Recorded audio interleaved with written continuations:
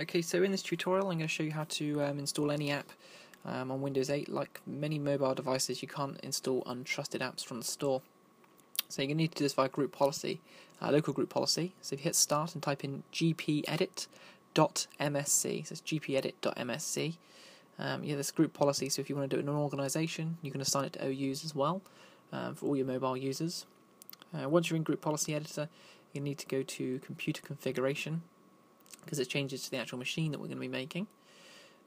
So once you're in computer configuration, we're going to go to administrative templates as well.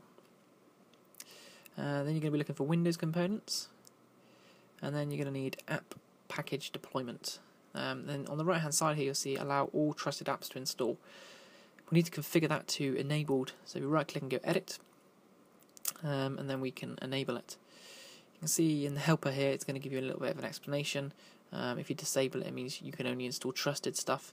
If you enable it, it means you can install untrusted as well as trusted apps from the Windows Store.